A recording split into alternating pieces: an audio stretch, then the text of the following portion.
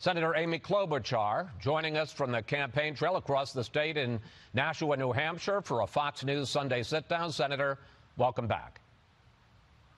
Thanks, Chris. It's great to be on. 8 states have passed tight new restrictions on abortion that pro-life groups have been pushing. And as I say, dramatically restrict rights of abortion. Alabama would ban abortions at any point except on matters of the extreme health of the woman. My question is, if the Supreme Court overturns Roe v. Wade, when you become president, what will you do? If the Supreme Court overturns Roe v. Wade, I would make sure that we are codifying Roe v. Wade into law. But I think it's really important for the Fox News viewers to understand exactly what's happening here. These aren't nuances anymore. This is a case where the laws that they have passed in these states would actually make it so that no one could get an abortion.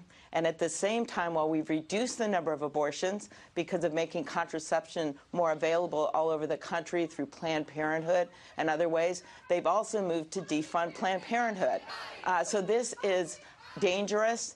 It is a place that we have never seen. I think people have always warned that this could happen, and it's actually happened. And when I talk to people, whether they are pro-choice or they are personally opposed to abortion, a lot of them, Chris, don't think we should go this direction. 73% of Americans don't want to overturn Roe v. Wade. You have a situation here where they would actually put doctors in prison 99 years. That's what the Alabama law says. This is a law that they passed that would mean that if someone was raped, if a college student was raped, she wouldn't have a choice in that pregnancy from a rape. I don't think the majority of Americans are where the Republicans are on this issue right now. But, Senator, pro-life advocates are pushing back. There's a group called Restoration PAC, and they are now running an ad on Facebook that we're showing right now, showing what it calls the party of death. 6 Democratic senators running for president, including you, who have opposed restrictions in the later stages of pregnancy. You talk about the extreme, as you call it, on one side. Let me make the case, and you can answer it, on the other side, because folks say that one of the concerns is that a number of Democratic senators are not willing to see restrictions on late-term abortions, abortions after 24 weeks as we enter the third trimester. Now, that's only 1% of all abortions in the country, but even 1% is 6,000 abortions after 24 weeks when a fetus might well be viable. Are you okay with that?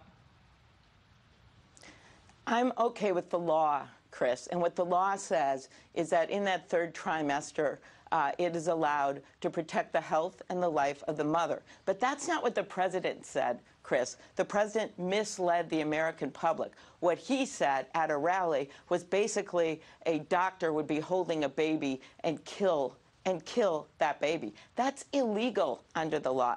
That is already a crime. I know this. I'm a former prosecutor. Forgive me, Senator. That is a crime. No, I think. Are you okay? No, but let me ask you. I understand the argument against infanticide, and that's an overstatement. What I'm asking you is, are you okay with abortions after 24 weeks? To protect the life and the health of the mother. That is exactly what the Supreme Court ruling says, and I am okay with that. But I just think it's really important, Chris, for your Fox viewers to know, because there's so much misinformation out there, that what these laws do is extreme. There are a number of Republicans who've said they are opposed to them. They are extreme. Then you have the president misleading the public and telling them that this is about basically killing a baby after a baby is born. That is not what this is about. That is a crime. So I think what people have to understand here is that we are at a point where it is not just Alabama. This has happened in Ohio. This has happened in Missouri. This happened in Georgia. Right. There's a law that's being passed in Michigan that the Democratic governor is going to veto. This is happening across the country, and people need to know what's really going on here. This is a violation of civil rights. Attorney General Barr sat down with our Bill Hemmer earlier this week, and he said he could understand why President Trump has called the Russia probe a witch hunt, a hoax, because he says President Trump felt that he was falsely accused, and the Mueller report seemed to back him up. And then he also said that he intends to drill down on how the FBI and the intel agencies handled the probe. Here is the Attorney General. I thought when I came in from the outside that all the questions that I had and many other people had that would be readily answered once I got in, but I haven't found that to be the case. Aren't there legitimate reasons to investigate the investigators, Senator? I don't think there are, and this really bothers me because we have in front of us two things. One of them is to get to the truth of what happened here, and we're simply trying to get Director Mueller in front of us so we can find out. I remind you, this investigation was started under a Republican Attorney General with a former Republican-appointed U.S. Attorney, Rod Rosenstein, with a former Republican-appointed FBI Director. That's where we were. They started the investigation because of legitimate news that there were people from the Trump campaign talking to others about Russia and exchanging information. We know that.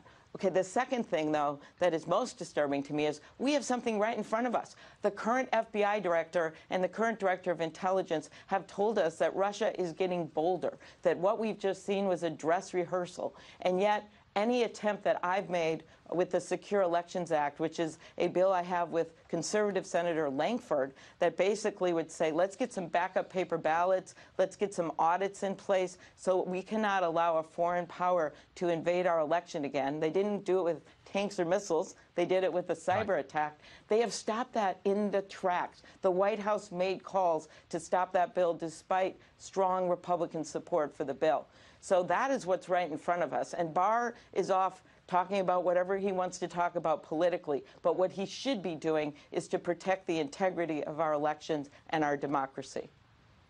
As you know, New Hampshire, where we both are, although in different parts of the state, is among the 5 states with the highest rate of opioid-related deaths in the country, twice the national average. You have released a $100 billion 10-year plan to deal with mental health and substance abuse. You know, they all sound roughly the same. Your prevention, treatment, recovery. So I guess I want to ask you, just focus on one thing that you think makes your plan dramatically different from all the other Democratic plans to deal with this problem. This is an issue that no presidential candidate has taken on really in history. And I would emphasize here the mental health aspect of it. 1 in 5 Americans have problems with mental health. For me, the mental health addiction issue comes from my heart. My dad struggled with alcoholism his whole life, had 2 DWIs, and then a third right before I got married. And at that point in the 90s, he was facing either jail or treatment. He chose treatment, and in his words, he was pursued by grace. And I think every American has that right to be pursued by grace. And what I've done here is lay out a thorough plan so we have beds for people who have extreme problems with mental illness, so that we have counselors for people to talk to. We've had a 30% increase in suicides, including farmers, including veterans, including students in this country in 15 years. And Chris, the other thing that's unique about my plan is I show how I'm going to pay for it. I figure if you're running for president, you better be addressing real problems with real solutions and show how you're going to pay for it. I would pay for it by taking on the pharma companies that got a bunch of people addicted to begin with. And you can do it simply with a fee, per milligram fee on the opiates that are being sold. And then there's going to be a major master settlement with those companies that profited off of people's addictions, that got people hooked. And that's where you get the $100 billion. I got about 3 minutes left. I want to get to 2 more subjects with you. One of them is immigration. Okay. The president proposed a new plan this week that emphasizes merit, skills, education over family ties. Here's how the president described it. We discriminate against genius. We discriminate against brilliance. We won't anymore once we get this passed. Now, Canada and Australia have merit-based systems. Why shouldn't the U.S.? You know, you can do both. You can have some people coming in and that get degrees here on merit, but I think you also have to have people that maybe don't have those degrees. And I'm talking here about we need workers right now in our fields, in our factories. We have openings in our nursing homes. We don't have enough labor in some of our states for those kinds of jobs as well. And so what bothers me about the president's plan is the fact that he doesn't deal with the dreamers. He doesn't deal with the millions of people who came here with no fault of their own. He doesn't deal with the 10 million people that are here now, many of whom would like to see, if they follow the law, learn English, they want to be on a path to citizenship. And a lot of our Republican colleagues, people like Mike Rounds of South Dakota and Johnny Isaacson of Georgia, they joined with Democrats to take this on. And so I feel like the president has carved out one niche here instead of dealing with the overall comprehensive immigration issue. That, as president, that's what I would do. Senator, I want to talk a little 2020 politics in the time we have left, and I want to put up the Real Clear Politics average of the latest polls. In Iowa, you're in 8th place with 3% support, and here in New Hampshire, you're also in 8th place with 1.5% support. I understand that it's very early.